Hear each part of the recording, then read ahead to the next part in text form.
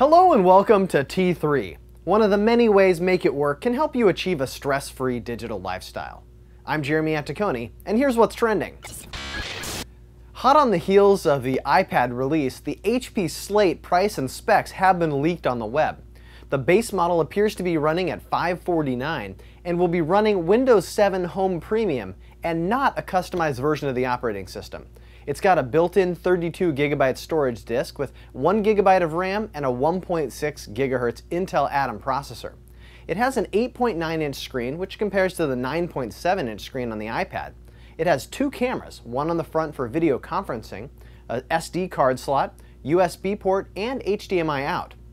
Although the battery life is significantly less than the iPad, only 5 hours compared to the iPad's 10, and there's no official launch date, but still rumored for June. 2 days after the release, the Apple iPad has been jailbroken.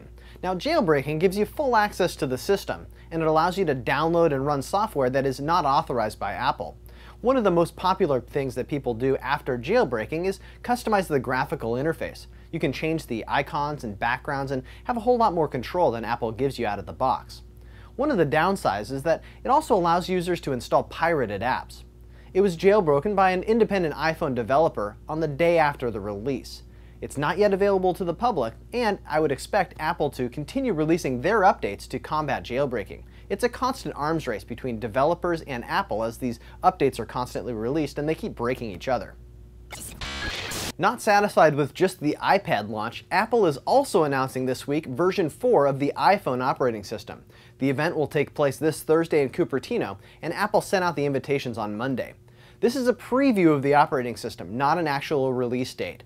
Some rumors are already circulating, including multitasking, the ability to run more than one application at a time, an updated user interface, some rumors about Adobe Flash, but probably not likely. So check back on Thursday where we'll be covering all the details.